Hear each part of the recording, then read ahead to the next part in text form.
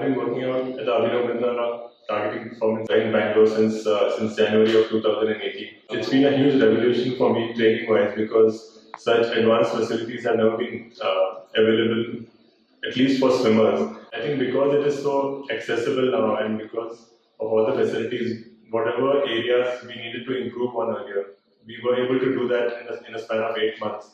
And I think it definitely has been a huge leap.